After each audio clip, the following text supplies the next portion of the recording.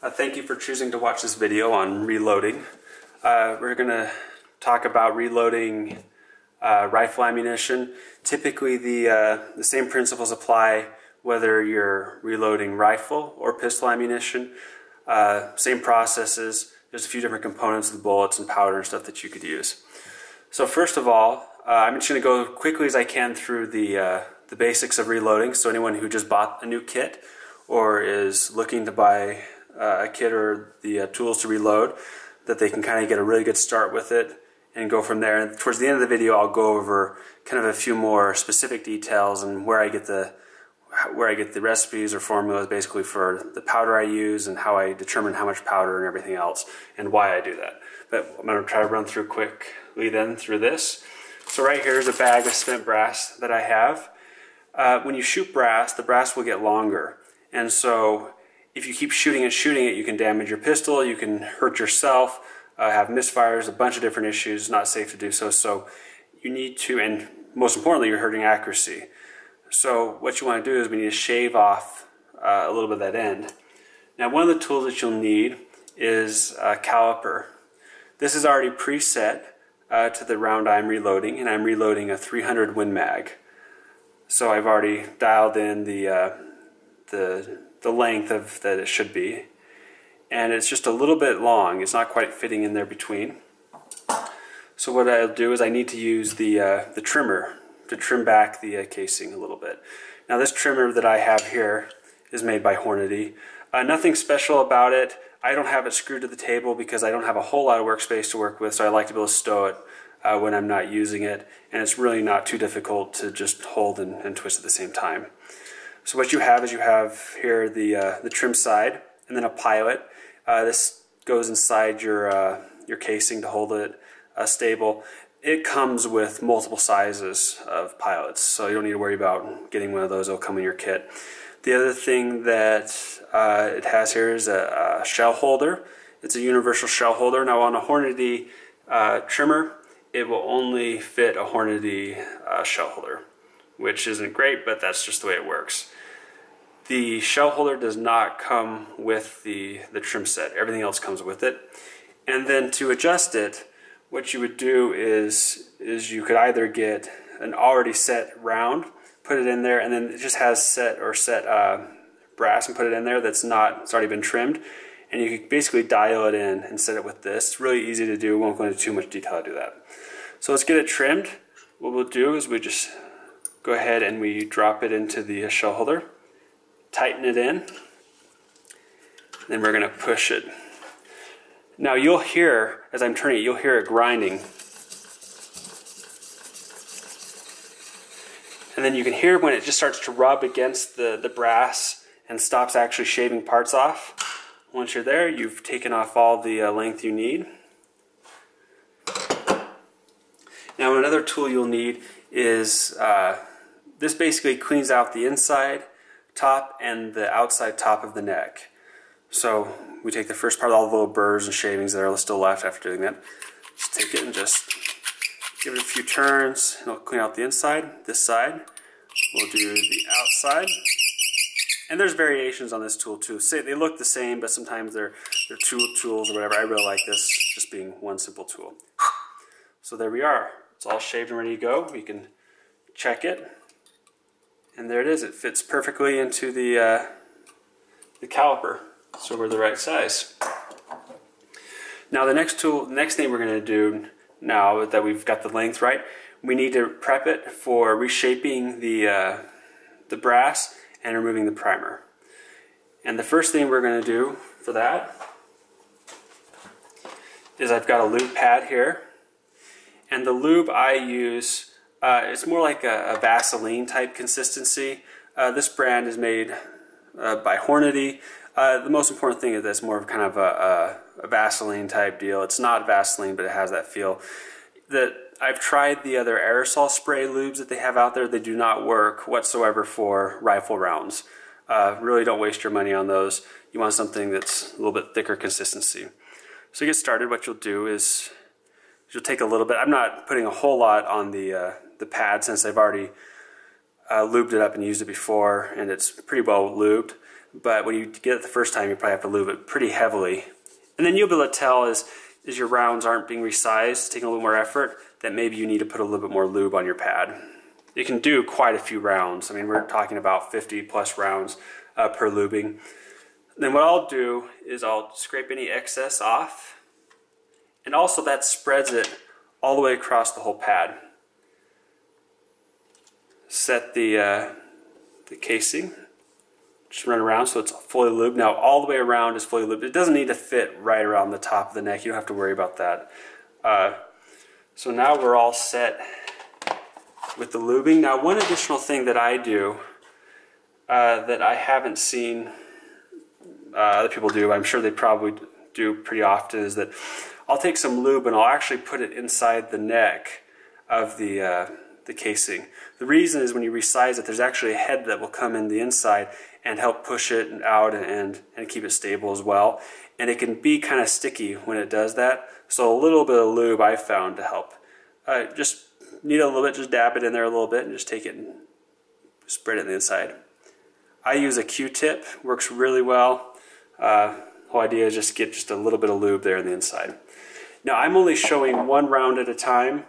Normally I'd be doing 20 to 30 rounds at any time, sometimes more, but you guys don't want to see me do all that, so I'm just doing one at a time. So it's much, much quicker than this when you're actually doing it more to production. This I'm just trying to show you how it's done and keep it as simple as possible. Okay, so now we're all ready to resize it and remove the primer.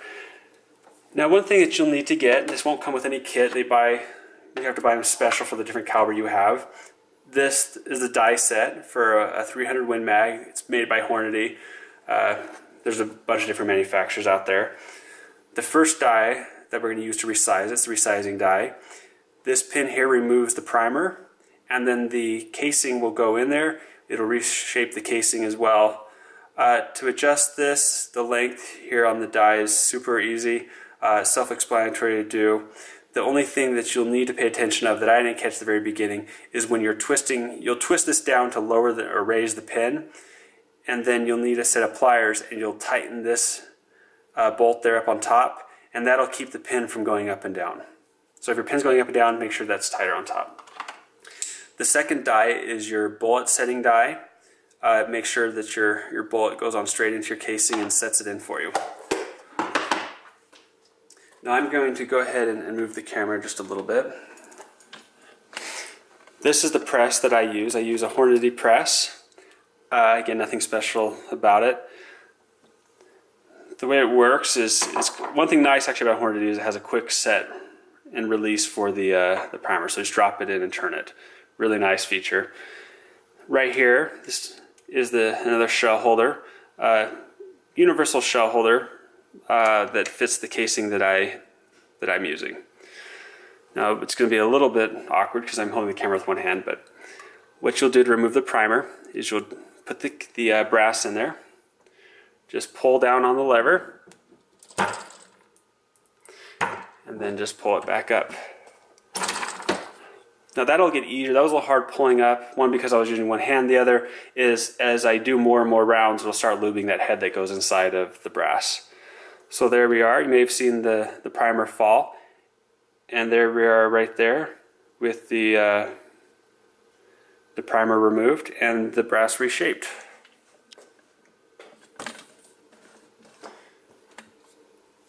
Okay, now that we're done with that, we're going to go ahead and we have to clean out the primer pocket. So what we'll do is there's a tool here. You can buy a bunch of toolkits that have a bunch of different tools. This is one that works for me. You just drop it right there into the primer pocket. Give it a few turns, and it'll clean the primer pocket out there just fine for you, so that your primer gets set in there nice and easy. Now I reprime on the press. They have hand deals that you can do it with. I really don't like them as much. I feel you can get a lot better job and quicker for me on the press. So what you'll do is it comes with a piece like this. Now for some reason I've seen people keep them on the press. Mine just never quite stays on right, so I just take it off. To put it in, you just drop it. It's ready to go. You'll see there. I'm going to go ahead and take the priming tool off. Now here's my charges or primers that I've got. There's Magnum rifle and non-Magnum. You want to make sure if you're shooting Magnum, you're using Magnum, non-Magnum, non-Magnum. Okay, there we are. I just drop one out. So that's what we're just really kind of a small little deal. You'll take it and you'll set it right there on top.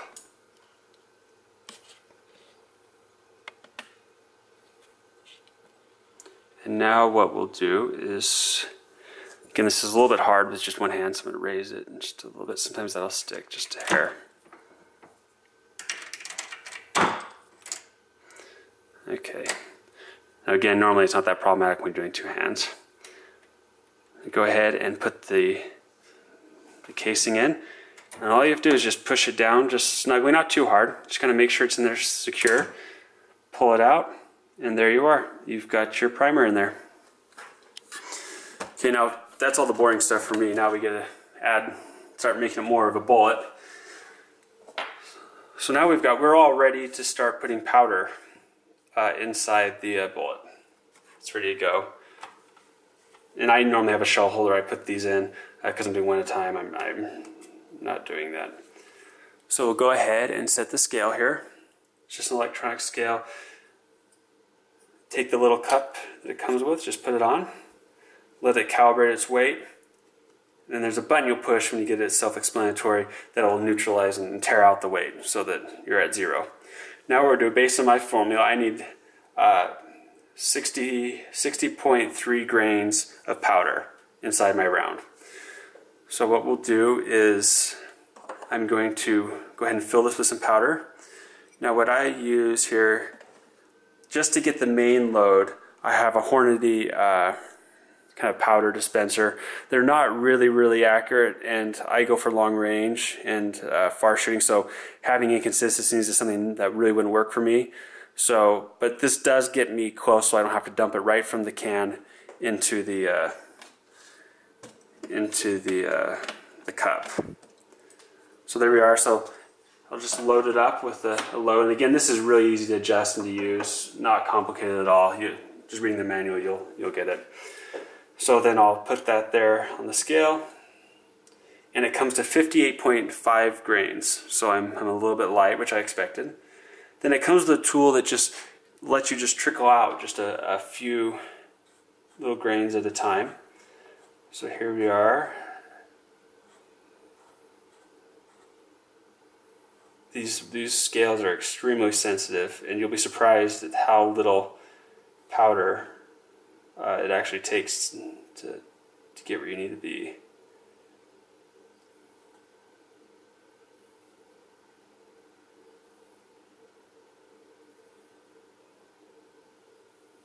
Okay, so there we are, 60.3, all set and ready to go. Then what you'll do is you'll grab a funnel, and you'll put the casing there underneath, and just drop the powder into the funnel. And we're set now to put a bullet in. So grab the bullet here. Also, I'm going to grab my my die for the putting the bullet in. I'm going to put it into the press, and I'll show you that here.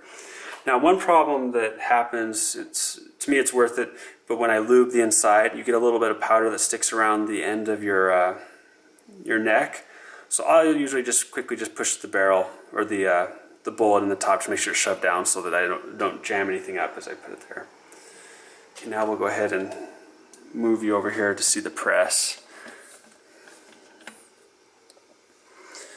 Okay, so I'm going to remove the primer. Just go ahead and put your brass in, place your bullet, and it holds all by itself the way that it's set up. And then simple as that, and there you are.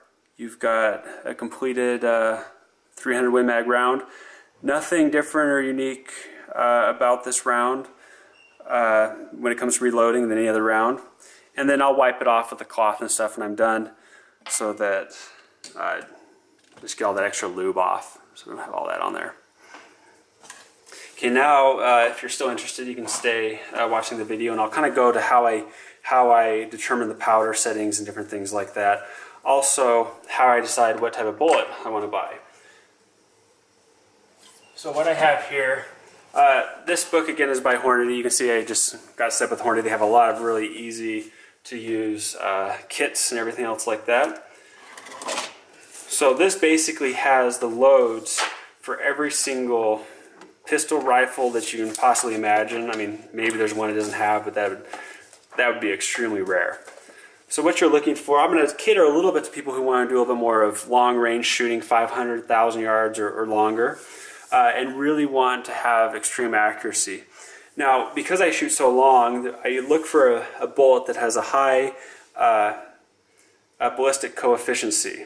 So the one that I shoot here, the number 3715 bullet by Hornady, has a coefficient of 0.53.